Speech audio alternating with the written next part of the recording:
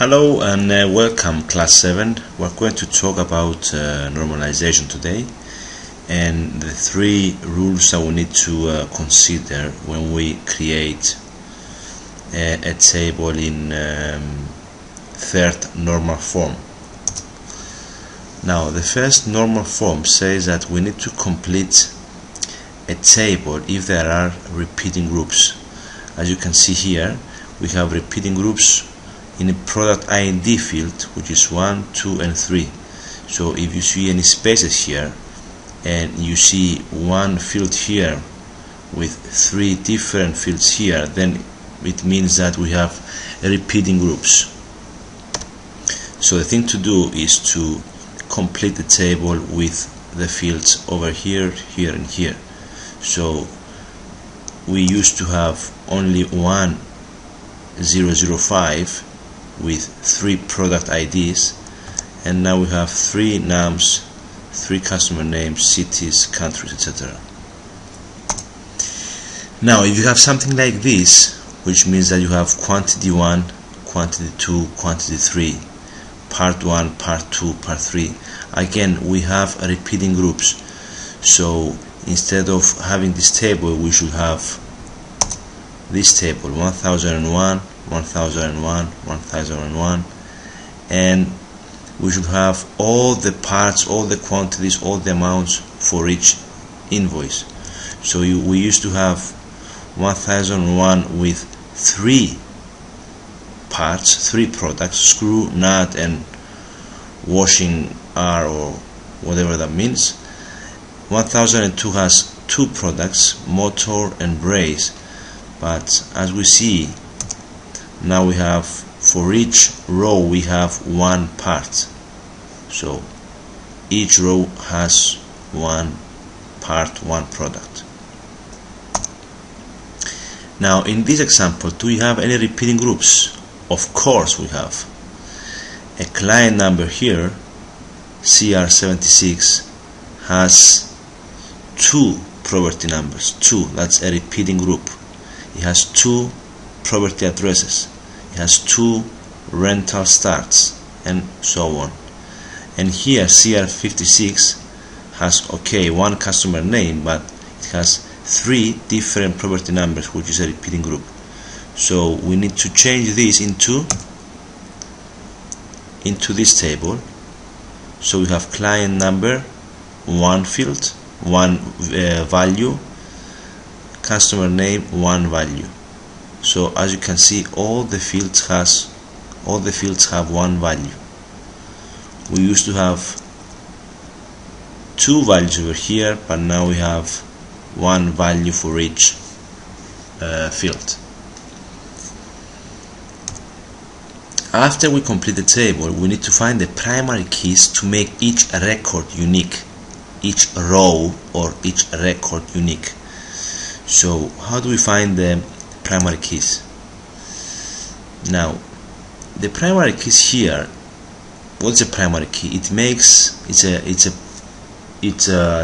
are the keys that make each row unique. So how do we make this row unique? Well, client number and property number seems to be the suitable primary keys. Why? Because we need to find out why this is true. Customer name is dependent on client number. Property address is being dependent on property number. Rent start, it depends on property number and client number. We need to know the property number plus the client number in order to find out the rent start. Same with rent finish. Now rent, what do we need to know to find rent? We need to know the property number. As you see here, PG4 is 350, PG4 is 350, PG16 is 450, PG16 here is 450. So rent, we need to know the property number in order to find rent. In order to know the owner number, we need to know the property number, right? So if we know If we know PG4, we also know that this belongs to Tina Murphy. PG4, Tina Murphy. If it's PG16, we know for sure that we're talking about the owner name Tony Shaw. Okay, PG16, Tony Shaw, CO93. Owner name also depends on property number. PG4, Tina Murphy, PG4, Tina Murphy.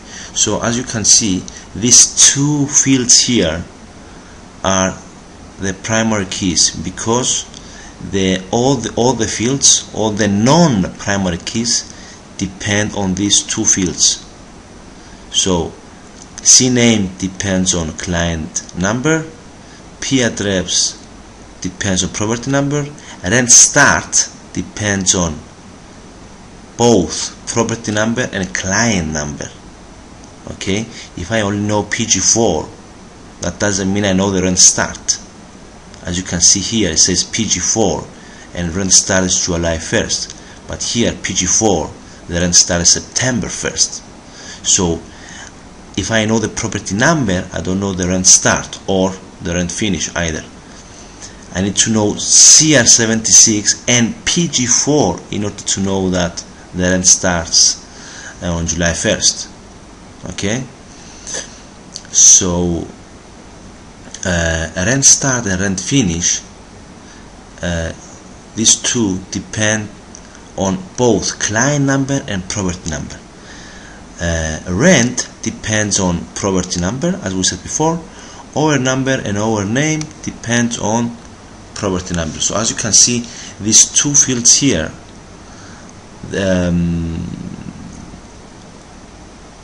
all the fields here depend on these two primary keys. So okay, we found the primary keys. This is another example that shows how to find the primary keys. Here the primary keys is NAM and product ID. Why? Customer name depends on NAM. If we know the NAM, we know the customer name. If we know NAM, we know city, and if we know NAM, we know the country. But if we know NAM, we don't know the description here, or the product ID. So we need another primary key to find out the description. So if I know the product ID, I also know the table. So table, desk, and chair depends on product IDs 1, 2, and 3 respectively. So the primary keys here are NAM and product ID. So in our example, we said that the primary fields, the primary keys are client number and property number. Now we continue to change our tables into second normal form. Second normal form suggests that we need to states that we need to remove any fields which are not dependent on all primary keys. So which fields are not dependent on all primary keys? We said that rent start and rent finish, these two, they depend on both primary keys, on client number and property number. Okay, so rent start and rent finish need to be moved away with client number and property number. Okay, we said before that client name or P address or rent or owner number or owner name, they don't depend on both primary keys. So the fields which depend on both primary keys are rent start and rent finish. So as we can see here, which says here which fields are dependent on both, on client number and property number, and this is only rent start and rent finish. So we keep client number, property number, rent start and rent finish together in one table. So we have created one table with the fields client number, property number, the two primary keys, together with rent start and rent finish, because these two fields depend on both primary keys. Now we take the first primary key, which is client number, and we need to ask the question, which fields are dependent on client number? Well, customer name depends on client number. If I know the client number, I also know customer name. Okay? And also property number. Which fields are dependent on property number? Well, if I know the property number, I know the property address. That's easy. And also if I know the property number, I know who owns that property, and also our name, and also the rental price.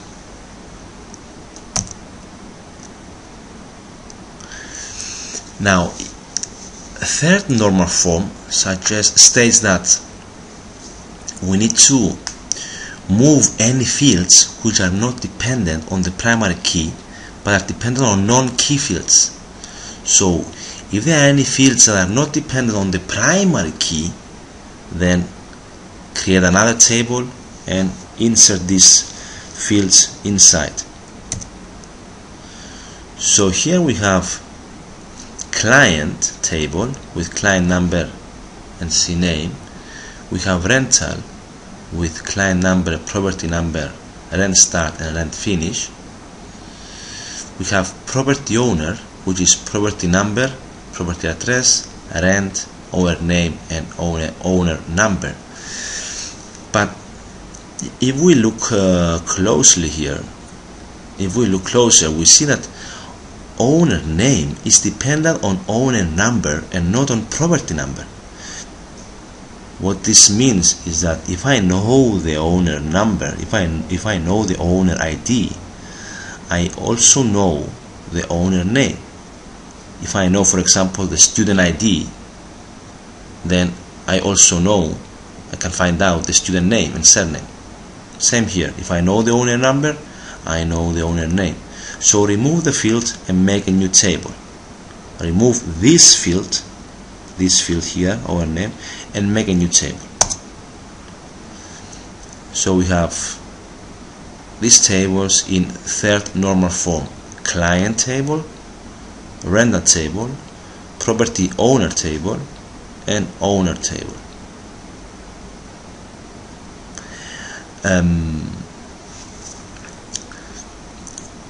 Now here we see that if you see owner number here in the property owner table, it means that one owner has many properties, which is correct. Okay, so if you see a foreign key here, owner number, it means that one owner has many properties, which is correct. And basically that's we change the table into third normal form. Thank you for listening, and I hope you enjoy this advanced technological lesson. Thank you.